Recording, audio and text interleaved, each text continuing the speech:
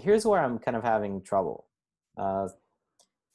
So there's 2 points where I'm really having problems, but I would say even the smaller problem is that when I do the meetings, I'm having a bit of a tough time closing the sale, which we can talk about in a moment. But the main thing that's like been driving me crazy is I'm really, really, really bad at dealing with call reluctance.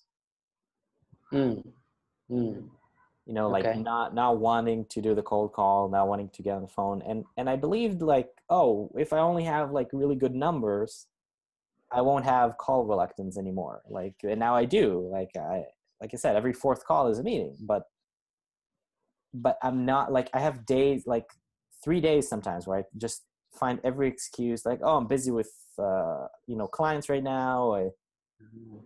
And I can't set myself down. And so I try to go and only do like 3 a day, and then only do like 1 a day. And I'll do it for like a few days, and then I have like a negative experience, and I'll like stop for like a week.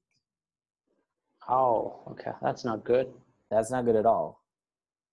Yeah. Okay. So how do you deal with that in your experience? Okay. Well, I think it's more to do with internal belief system than to do with the external people. And I think you know it better. You've actually, have mastered the mindset.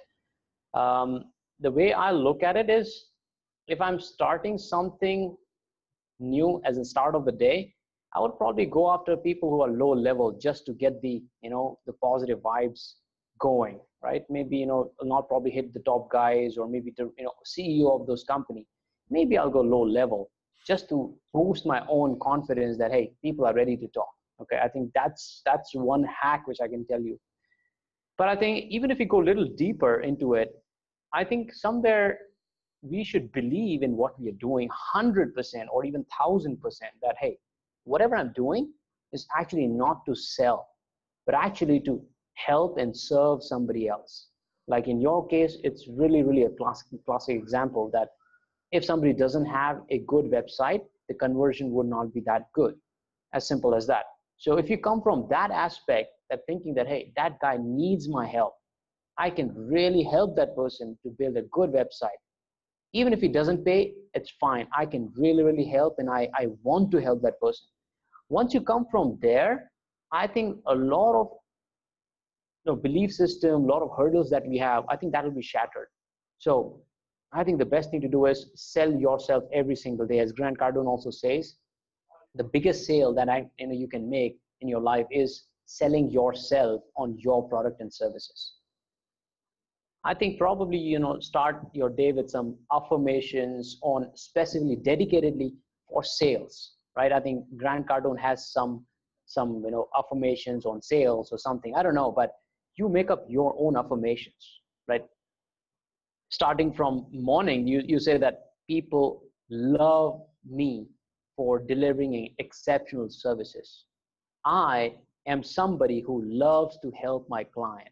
Something on those lines, and just have like 5 or 10 or whatever affirmations you have, and just read that out loud your day or cold call. And once you start doing that, it will start getting ingrained in your head that, yes, what you're doing here is not asking for a business, but you're actually adding more value to that person, and that's why you're calling. Once you come from there, no matter what objection you get, no matter how tough the customer will be able to convince them with your sheer determination and your willingness to serve them. I think that is so profound. This battle is not between you and them. This battle is between you and your own belief system. So once you fight that battle every morning, and once you believe that, okay, I'm gonna win every day, I think you will have lesser and lesser days. I think there's no rocket science. There's no magic formula. It is just you, what you believe about your product, what you believe about yourself is what's going to define how good you will be on the call. Second thing which used to help me is I used to crack jokes when I used to call, those receptions. I'm sure you must be also getting receptions a lot of time, and they would be, trying to avoid you to transfer to the main decision maker. icebreakers really help. And I think, going to the receptionist and just cracking jokes, wishing them happy morning or whatever it is, or how your day, what is your name, just asking them their name will itself will put you in a better position. You will succeed automatically. How many times do you ask them, like, hey, may I know your name, please? Or what's your name? Yeah, like most of the time you treat them as the obstacle.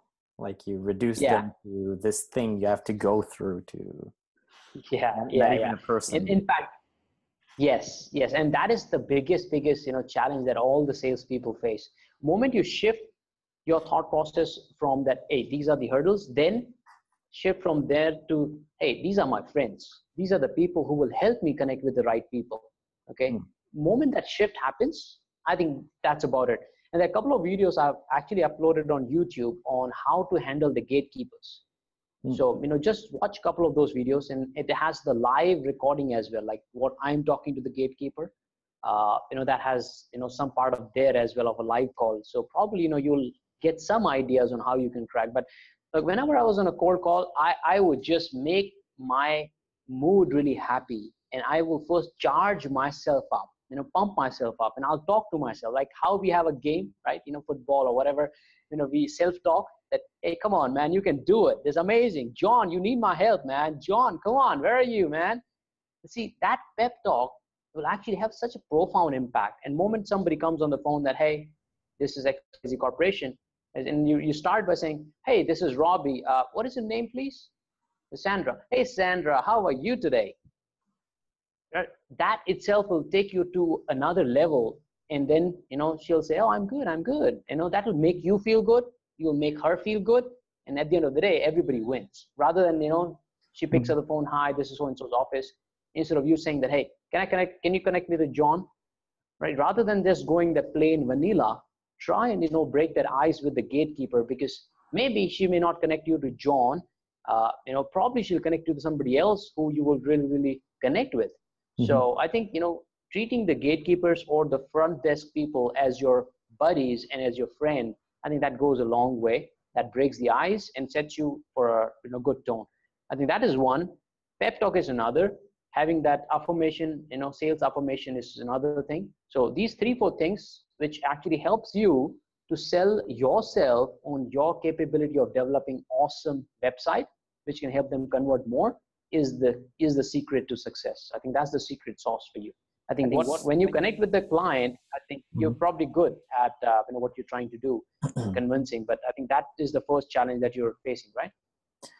Yes, you're exactly right. I'm not a very social person naturally. Like I'm social like this, like talking logically, or I really love giving public speeches or coaching, but it's very logical. It's very straightforward. I'm not very good at like socializing, and I've always tried to like avoid it. Like I like the deep stuff, but I don't like just fluff.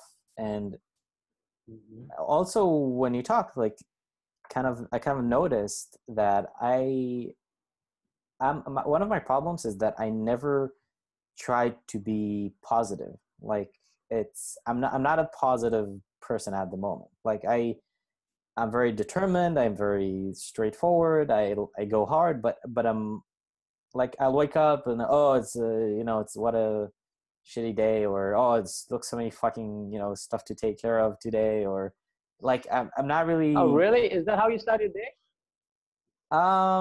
Depending, but yeah, lots of time, because I'm always busy. Like I'm always working. And I love it, but but you're right. It's the mindset that is sometimes off. So I have days where I'm on fire, and others where I'm like have so much work, but I'm not in a good mood. And, so let me ask you this, Robby. I think this is the right time, and I think this is really important. So what is your morning routine looks like these days? Consistently, not just one-off days.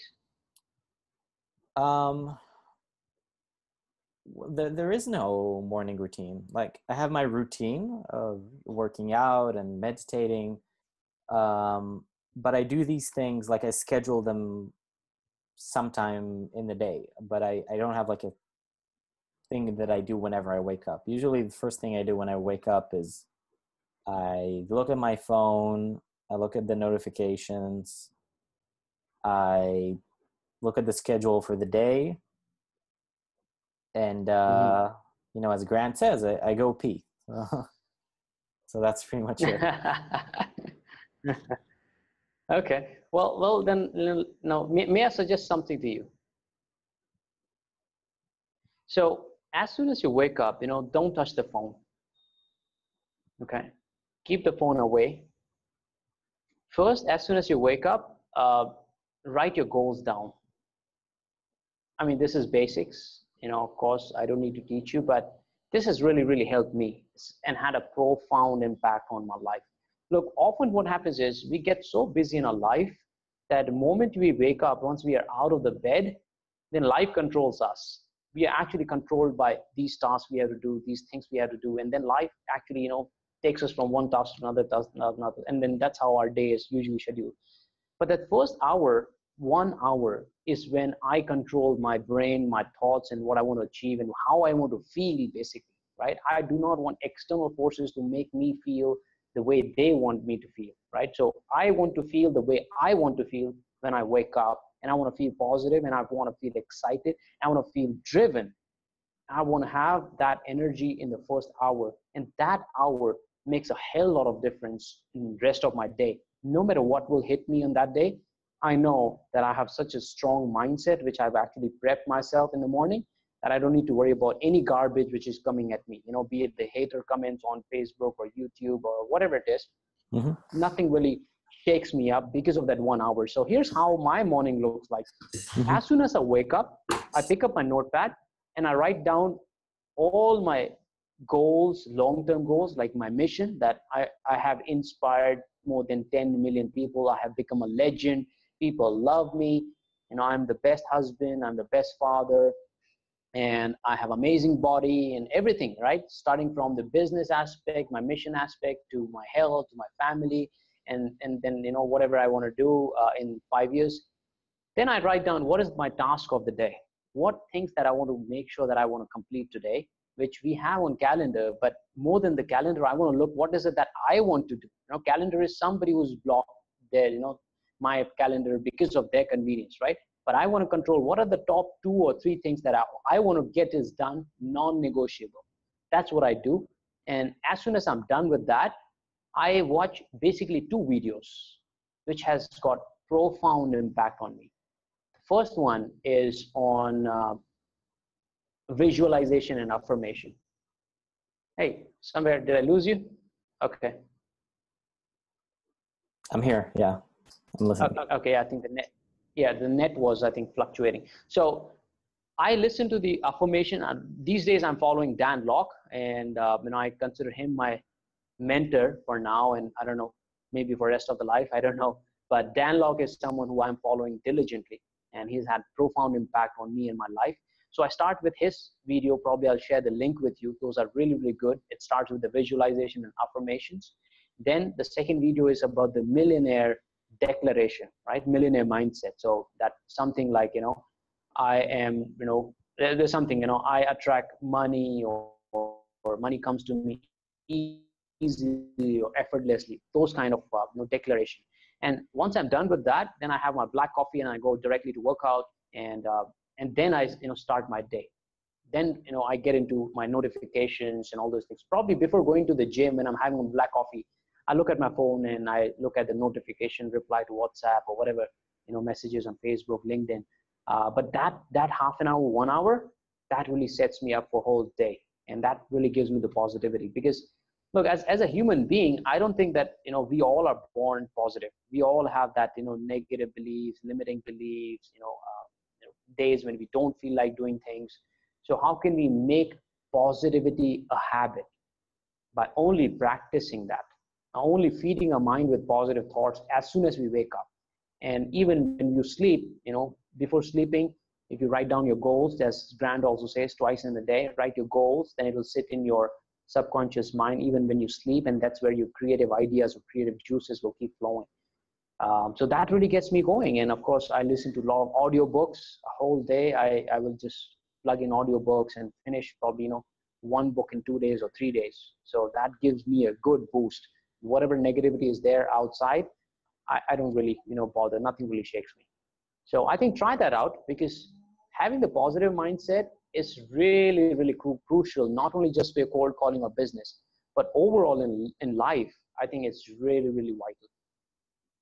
Yeah, I think I sort of, so I do the goals every day and, write down my goals, the habits, but I think I kind of missed the timing part that you talk about. Like, because what happens is I write down my goals midday, like I usually when I get, some time off, usually in the afternoon to kind of rest, or in the mid-noon, I'll write down the goals. But you're right, it doesn't have the same profound effect, because I'm usually between things and I know I'm just finished something, I have to start something else. Yeah, I completely disregarded the whole morning routine habit thing, and it's a shame, because I live in a beautiful tower apartment. I have like a sauna, gym, like just beneath, just like I just go down the elevator and it's there. And and I've never really, thought about actually doing that as part of the routine, like waking up, without, like, not taking the phone, just going down. And I use my phone to log the daily reports, because I really like technology and everything, but it's not as accessible as a notepad, like they're just sitting there waiting for you to write on it. It takes more absolutely effort, to create a new note and copy it and stuff. Yeah, for sure. So and I'm sure you're reading, or do you read books a lot, or what is your reading time looks like? It changes. When I focus more on sales, I tend to watch more videos, like more kind of Grant Cardone stuff. That really gets me going.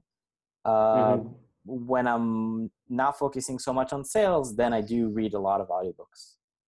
Listen to Okay. Well, you may want to check out Dan Lok. If you like Grant Cardone, I'm not sure. Have you heard of Dan Lok? Yeah, he's one of Dan Pena's mentees. That's actually how I heard of Dan Pena. Oh, yes. Because he compiled all of his free footage. So I think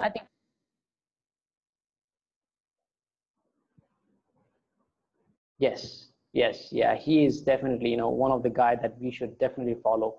So whenever you get time, just go to Dan Lok's YouTube channel and check out his playlist, and specifically check out the list which talks about the high ticket sales and sales in general. So those are the playlists that you should definitely watch right from beginning till end. And if you get an opportunity, try and attend one of his webinar where he's talking about high ticket sales, because things which he's teaching, like I followed Grant Cardone. I actually opened my eyes in this beautiful world because of Grant Cardone and his 10x rule book. But I soon realized that there are different people who have different genres, which is even advanced than what Grant Cardone is teaching. So Grant Cardone is more a pushy salesperson. Push, call. Hey, why are you not going to do business with me? I'm going to call you till you die. That sort of approach he has. Aggressive. And Dan Lok has a different, he's very aggressive. And till a certain point, it helps. But after a point, it actually detracts. People, start to, go away from you. It works for some people, but I realize that there are better ways of doing it. And as a human being, if I have to convince somebody and push someone, my product and service down the throat, whether they like it or not, I think that's not the way I want to do business. I mean, it may work for some others, but Dan Lok comes from a different. Did you mute by accident? Yeah, I was getting a call, something, sorry. So rather than, we push, aggressive, Dan is a different person. He says, it's about more like attracting. He polls people, and then he says that, why do you think that we should do business? Why do you think I'm a right fit? So why qualifying, attracting. Yeah, I mean, he comes as an authority saying that, hey, I'm not sure you're the right fit. I don't think we can do business. Why are we on the phone today? Like, he comes from that aspect. When you come from that power, you have this, you have sky is the limit, right? Some of the books which I would highly recommend you should definitely read is, one of them is Oversubscribed by Daniel Priestley, right? He's one of the millionaires in UK. He's got amazing books. Pick up his books. That will give you a different dimension. Of course, I would suggest you to pick up FU Money by Dan Lok. Again, a profound book, just like 10X Rule. FU Money also is an amazing book. But I highly recommend you check out Dan Lok's channel and just binge watch some of his videos. Some people really instantly click with him. Some people take time to click with him. But for me, I think moment I connected with him, the day when I interviewed him, I liked that guy. He just clicked. Oh, you interviewed him? Oh yeah, I interviewed Dan Lok. That's pretty cool. Yeah, I was fortunate. Yeah, he's an amazing guy and very, very nice and very generous that he gave me his time. I also interviewed Evan Carmichael. I interviewed Patrick Bet-David. So yeah. You could also, if you're really into the interview stuff, I think there's a really, really good chance you can get Ed Milet in an interview. Ed Milet? Ed Milet. Okay. Ed Milet. He's one of Grant Cardone's best friends. Okay. Also worth around 300-400 million. Okay. I have a friend who has a fitness channel. Like a dude's like nobody knows him, and he got the guy to talk, like, because he's really promoting himself lately. He's actually in a completely different, like, he was like in the security and finance industry, and only like last year decided to go into coaching. So now he'll basically, he's very receptive to doing interviews and stuff. The guy's a really rich motherfucker. Like, he has a private plane and like 5 homes. Oh, wow. Yeah, like kind of Grant Cardone money. Okay. So yeah. Cool. I mean, yeah, you gave me a lot of really good practical tips, like lots of stuff that I'm going to implement, like the morning routine, like doing calls, like warming up before you do the calls. I'll check out Dan Lok, obviously. And I feel that when I focused mostly on coaching, that sort of was the difference. Like, I never had to push with coaching. I always felt like, I just gave a ton of value, like a shitload of value, and the right people would usually buy. And I could be I could be more salesy and I could try more to close. But in general, I was happy with the results. And whereas with what I'm doing with the web design, the difference is I have these conflicting voices in my head. When I'm about to go into a meeting, like, one voice is telling me, just give them a lot of value. You just be their friend, be happy, focus on, good vibes, helping them, whatever happens. And another voice, I hear Grant Cardone yelling, like, you need to close, you need to make it happen, liquefy the excuses, like, so yeah, I mean, that's the funny thing, it's actually, you're right. I mean, when I was focusing more on the sales style, where I was just giving a lot of value, I really looked forward to the calls. They were a lot more fun, and I didn't have any problem closing. And it's actually now where I'm more pushy. So I try to, when exactly do is there anything stopping you from going for this right now? Like a lot more uptight. Yeah, and it doesn't help, Robbie. I'm telling you very honestly, I tried that out. I've been in sales for 16 long years. I tried Grant Cardone style as well, and I tried Dan Lok style as well. Me as a person, I'm not a pushy salesperson, and I tried that techniques several times. And every time I did that, it just turned the customer off, right? What's stopping you from taking the decision? Like, Sales, I think it's not about using cheesy lines or pushy tactics. It's not about that. It's the human to human connection and being a human being, but providing more value and loading the person with the value. I think this is the ideal way to do business. And in the long run, also, that's what's going to help. Like ever since I got exposed to Dan Lok style of closing and selling, I would never go back to Grant Cardone style. Except for, I mean, I noticed, like, for example, prospecting. Yeah, prospecting, you can definitely, yes. Yeah. For prospecting, yes, I would use Grant Cardone. But for closing, I don't think I would. Yeah. I would not use Grant Cardone style for closing. Prospecting is good, staying uptight, attitude should be good, positive, pump up, building rapport, that's all good. But, after that certain point, I want to just be me and, want to be in the position of authority. So just to give you an, idea, and today I did a workshop, which was consisting of about 40 people. Yeah, if you exclude my my friends and people who were helping me, so there were 35 people who came for the workshop, which just happened recently last weekend. And once I was done with the workshop, I gave them the offer that, hey, if you got the value and if you think I am the right guy, I would want to give you an option. I would want to mentor you. How many of you would love me to mentor you, to help you teach what I'm doing and help you reduce your learning curve and implement that faster within 1 year?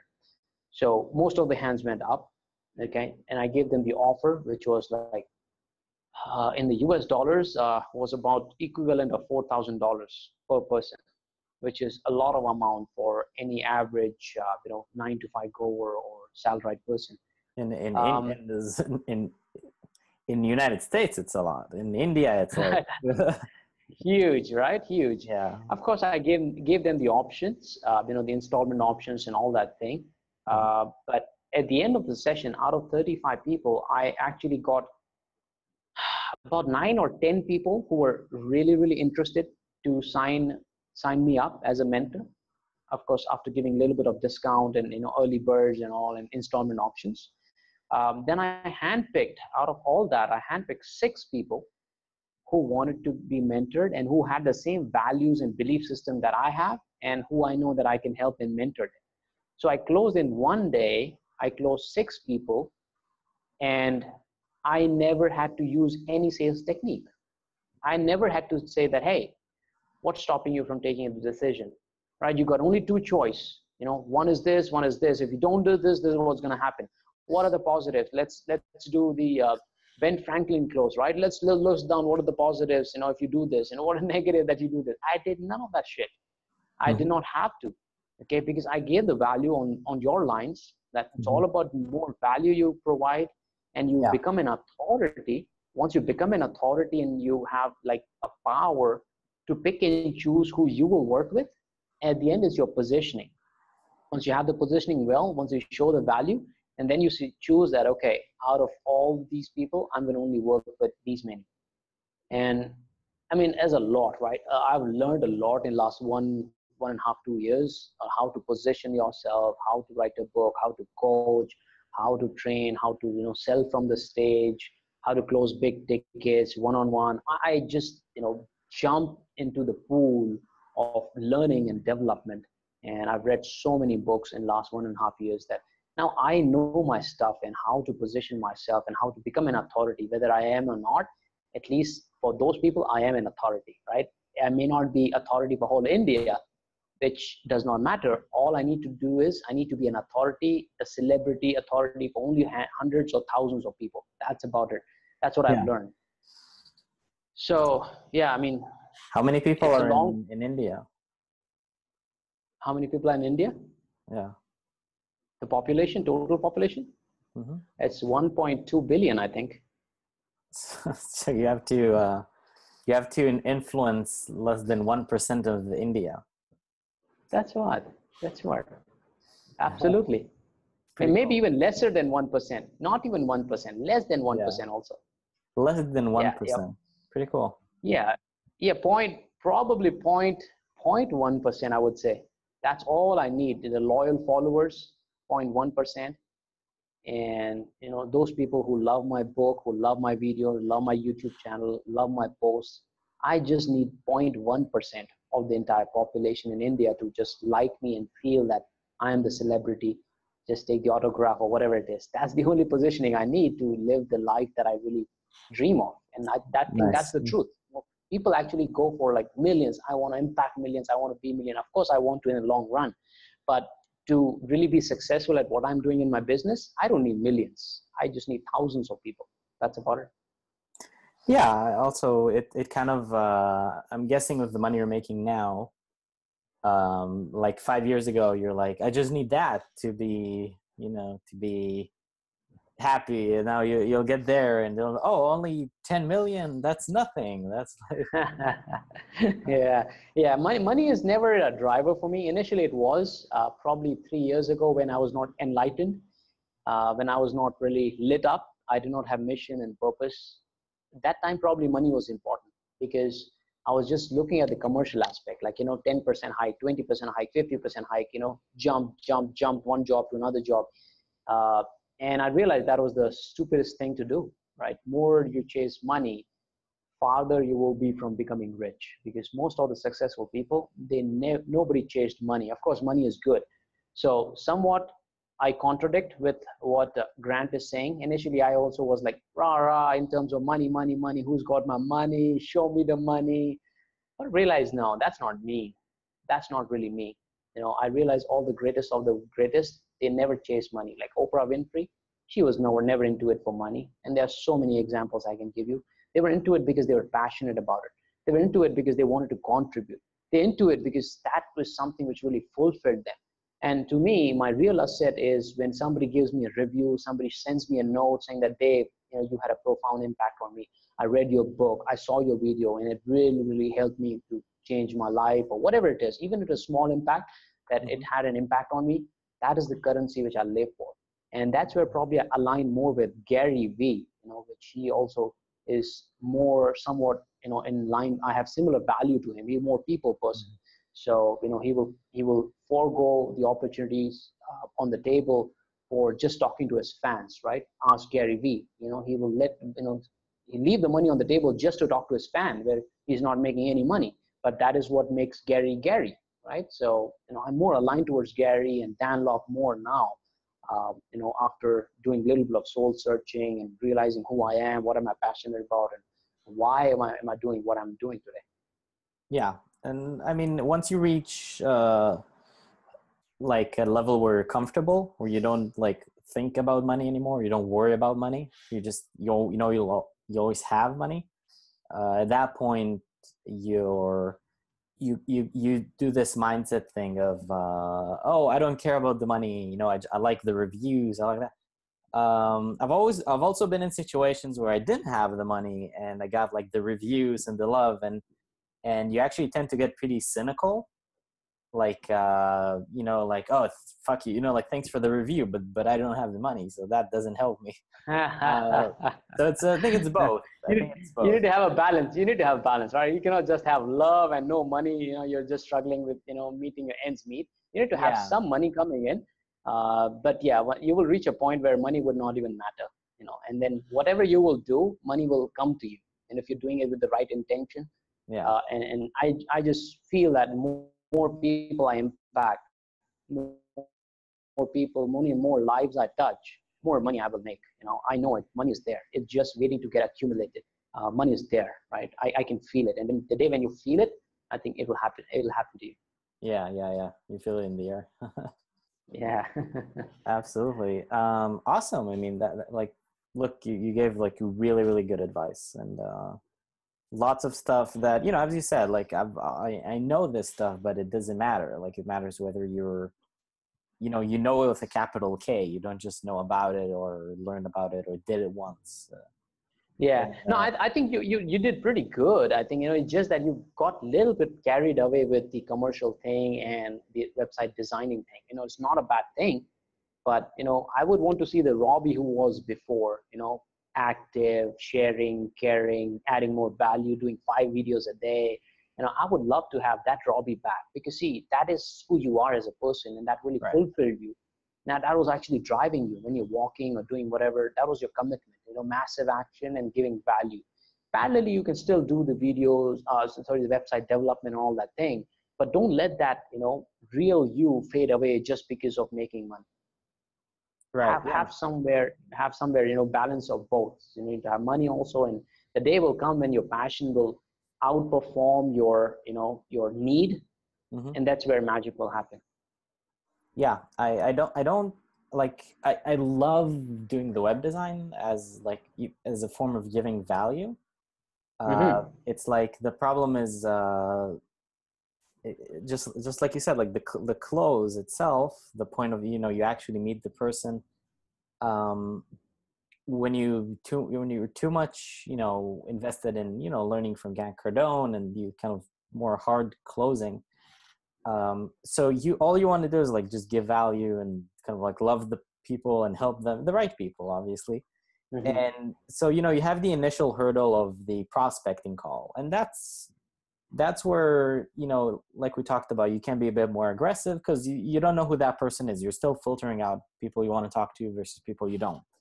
But once you get past there, the problem was, again, I get to the meeting and I'm like very reluctant to give value. So it's like, it's more about this is the value you'll get in the future if we work together, versus like giving value now, because I want to give that value, but I can't. Yeah. I You're just holding yourself back. Yeah.